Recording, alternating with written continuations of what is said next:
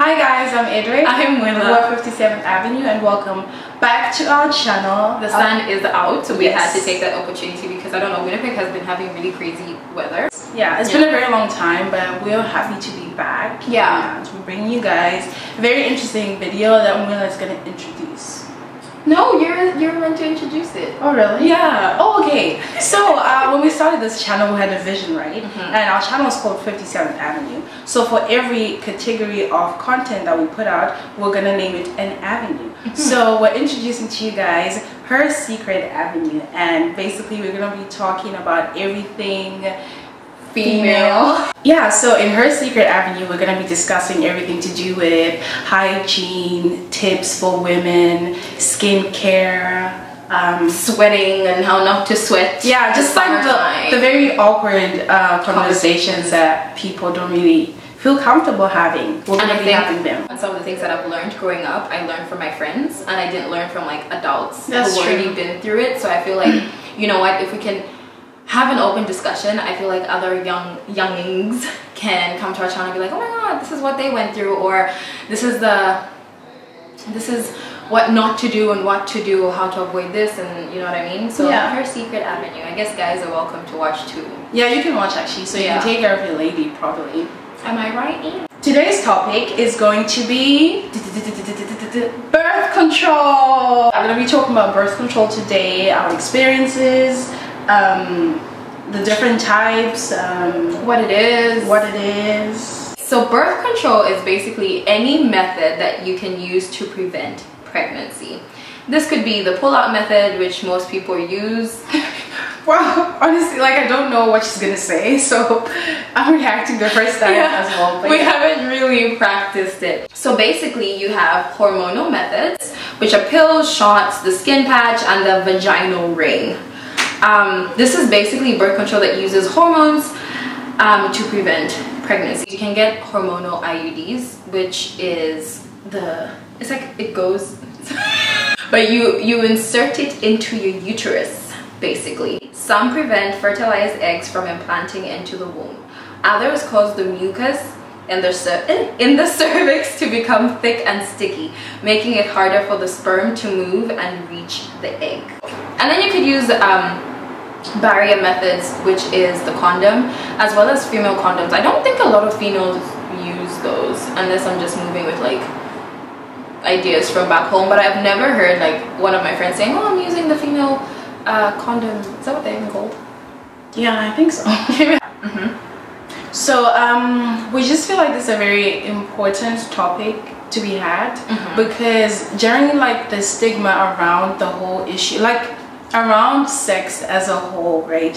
And especially like I know from African homes, even when we're in high school, like all the white girls will be like, yeah, my boyfriend is coming over to sleep at my house, and we'll all be like, so imagine like your mom doesn't even allow you to have a boyfriend, let him come to your house, and then she finds out like you're having sex or whatever it is. So I feel like young girls are very awkward, or like they feel embarrassed to even mention. They don't know who to talk to. Yeah, they don't know who to talk to, and it doesn't help that, I don't know if you guys have ever been to like a hospital like back home, or like, and you go and say you want like a morning after pill, like they'll make you feel so embarrassed. In some cases they won't even like help you out with what you need. So yeah, it's just very important. If anyone doesn't know anything about it, I guess we're here to inform and educate. A lot of people back, I don't say back home, but that's where we're from, so that's what we're gonna use.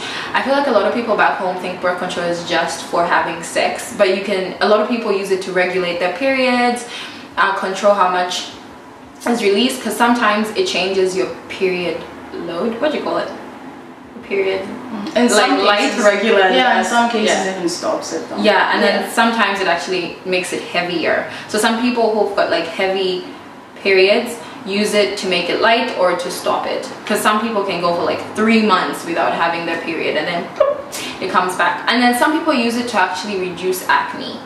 I'm not saying everybody does, but I'm just saying some people use it like to regulate the periods and to as an acne regulator. I think it's also very important to mention here, it does not prevent from STIs, okay guys? So both of you make sure. Oh right, you and your partner. Yeah. Make sure you're tested, because. But it's also 99.9% effective. So meaning, if you use a condom, it doesn't mean that you will not get pregnant. Some people have gotten pregnant while on birth control, like while being on the pill. The pill. The pill. Too. There's something that is 100% effective though. What? Abstinence. No, generally speaking, like I feel like we should also just like mention it. Yeah, Since we're talking about contraception, just don't have sex. And obviously you don't have to worry about, you know, there's so many STDs that are just like mushrooming from, like you don't know where it came from.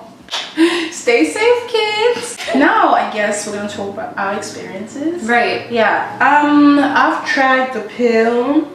I thought I had to put something. Oh right, okay. Yeah, and I guess I'll insert a picture of the one that I've tried. And basically it's a combination pill with estrogen and progestin.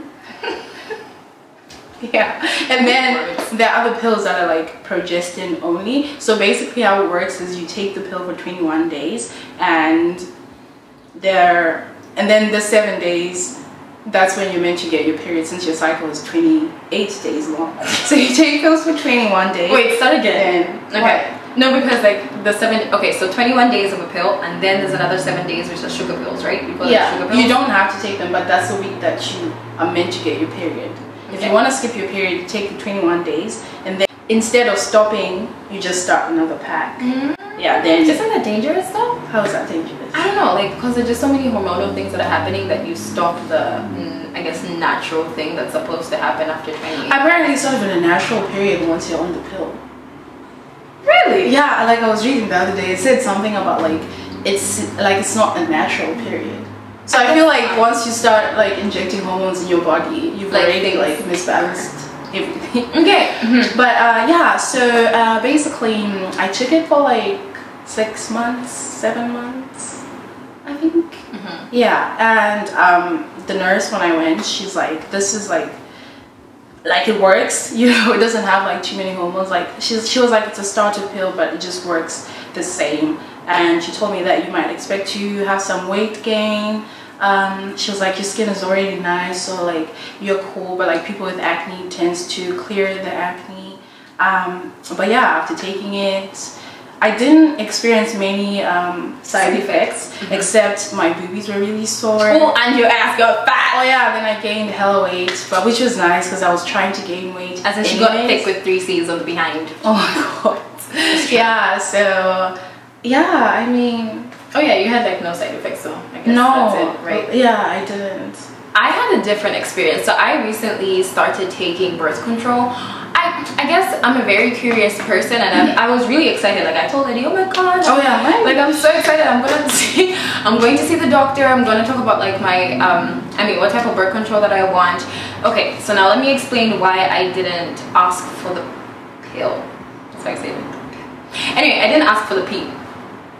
That sounds so weird. Stop. That sounds like something else. I know. Oh yeah, it does sound like something else. Okay, the reason I didn't ask for that is because when you're on the pill, you have to take it at a certain time every day. You have a 2-hour window. I have a 1 hour window. It's 2 hours. It's 1 hour. It's 2. Babe, they literally say take it in the 1 hour. Well, when I went to the doctor, they said you have to take it in the 1 hour. Now the reason I didn't go for that, why I didn't want to start with that, is because I'm a very forgetful person. So meaning I have to be, I either have to take it in the morning or I have to take it in the night. However, I did purchase the patch. I thought this would be very easy to take because you know what, the only thing that you have to do is, I'm gonna take it out. You rip this, I don't know if I should open it just yet, right? So you open it, and then there's basically like a little patch that's like pinkish. It's supposed to be nude, but I guess nude for like not our skin tone. For white people. Yeah, it's not black people oriented. But anyways, you open it up and you stick it. So there's 3 places that they advise you to stick it on. Your arm, the back. Turn around so I can show them your back. Never mind. The back and your butt. Oh, and your abdomen. So you can, I guess, put it on your butt or here, right here. I decided, the first time I tried it, we went to the cabin, we went out like after exams, and I was like, you know what, I'm not going to be in a bikini, it's not like, right? No one's gonna see my booty, so I might as well put it on my butt. Now the moment I put it on my butt, it like, I think it was like after an hour, honestly, my butt started tingling. It started tingling, and like, I think it was my right that I put it on, right? My right leg was tingling, my left leg wasn't doing anything. So basically it was tingling, and then it started to hurt. I don't know if like all the hormones were just deciding to like flood into my body, but that's what it is. You basically put the patch, and then the hormones lead from the patch to your booty or your arm or whatever, and then they go places. So Eddie was like, calm down, you need to wait for it to enter. I was like, okay, whatever. Next day we went to the cabin. It wasn't much, it hurt a little bit, and then we came back from the cabin. I remember I had a job interview the next day, and I just remember feeling so nauseous. Like, I don't even, it felt like it was right here, and I was just gonna like throw up immediately, and there was no other reason but this. Like, it didn't make sense. Anyways, it just felt like I was gonna throw up, and then I started crying hysterically. Ask Eddie, like, I was basically crying for no reason, and I was like, because I wanted to film the experience, and I was like, I'm so sorry, Eddie, I messed up our channel, I'm literally the worst person ever. So it made my hormones go and it made me feel nauseous, and then I ended up, oh, the shadow, I ended up taking it off. So that meant that I had it on for about 4 days, and then I got my period after 3 days, after 2-3 days. Like the next day, by the way, let me just explain, the next day I felt fine. I don't think I will go back to it, because I basically stopped and didn't use it again, only because I feel like it was too strong for me.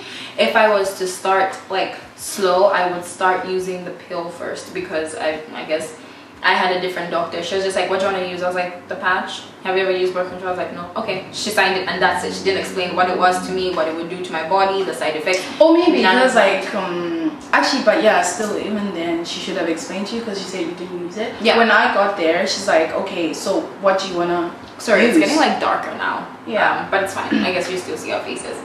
What do you want to use? Then I was like, I don't know what I want to use. Then she went through everything so that I could pick.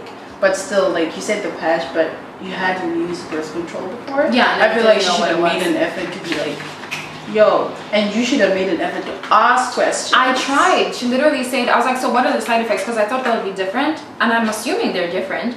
She was like, they're the same, the risks are the same, blood clots. I was like, okay, I'm not trying to get blood clots. No, price point, we didn't talk about like, oh, the right. Price. Yeah. Oh. If your what you call it?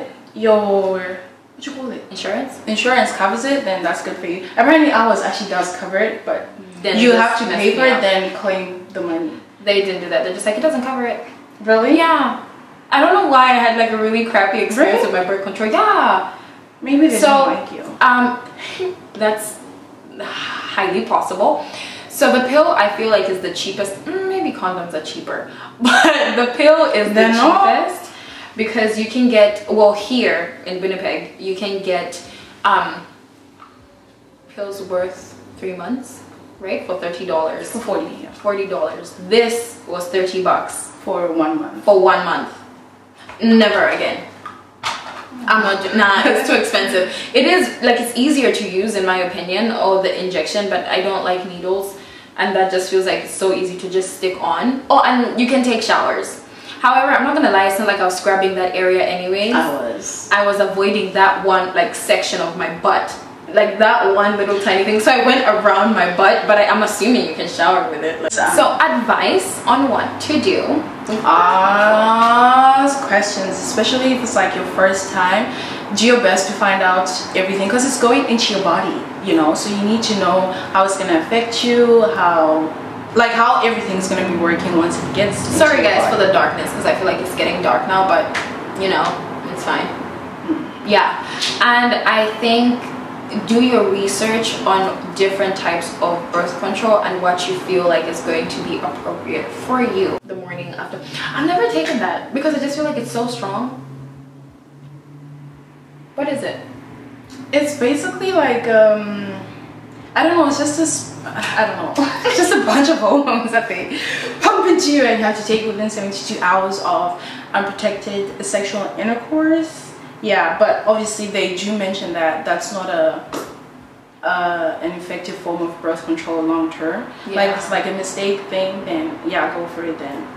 But Yeah. having that, especially But having if you're that to, like, sexually active, Having to rely on that, and it's expensive. yeah, It's like it's super expensive too. $40, I think. Yeah. Yeah, it is like $40. So you don't want to do that. You might as well just like find something that you can use long term that Yeah. works for you. So make sure you talk to your doctors, make sure you do your research, and make sure you talk to your partner. I don't know how important it is to talk to your partner, but I just feel like if you're talking to your partner, it's just important to, like, For what? I don't know, have a conversation. I'm not saying they will like rule whatever it is that you plan on doing. I just feel like it's important to have that conversation. Like, hey, I think I'm going to start birth control, because some partners don't like birth control. Why? Do they want to father a child? No, you know how some people are like, I don't want to use a condom. Yeah. You know what I'm saying? And that's a form of birth control that is non-invasive. It doesn't affect your body, excuse me, doesn't affect your body. It's non-invasive. Like, it's a good form of birth control, but no one likes to use it. Stop. So just have a conversation, because I don't know, I just think it's important. Go to a doctor that you trust. Me, I'll never tell my partner if I'm like switching or starting or. Anyways, yeah, that was our take on birth control. Please, if you're if you're sexually active, make sure you get tested. I guess this is another part of the conversation. Go get tested with your partner. Yeah, together. It doesn't matter if you've been with each other for a year, 6 months, 3 months, 1 month. Or go get tested. Even if it's not with your partner, go get tested alone. Listen, but if you're getting tested alone, yeah, that's not taking care of you. Like, is he also getting tested and you're seeing his results? No, my point is, what if he doesn't want to get tested with you? Then why? The question is why. I don't know. I'm just saying. No, wait. You mean like going to the same clinic together, It or like doesn't matter. They Like, don't want to get anything. tested at all. I don't know. I just meant, like, even if you know how some people may not be with one partner, which is fine, to each their own. You can have sex today with a different one night stands here, but like, it doesn't really matter what situation you're in. Just make sure you're getting tested and getting yourself checked. Am I making myself? No, that makes sense. I'm just saying, like, with the partner thing, I don't know. Like, just make sure you're taking care of yourself. Like, the person can say, "Oh, I went to get tested," and then they give you false results. What happens then? No, so that's what I'm saying. Go together. Be clean out in the streets, especially this summer. It's summertime, so you know, all of you wildlings, make sure you're practicing safe sex. Anyways, it's been nice hanging out with you guys and talking about Birth control? Yeah. We really hope you enjoyed it, and if that's something you want us to, like, I don't know, talk about, like, if I find something that works for me, I can come back and talk to you about it.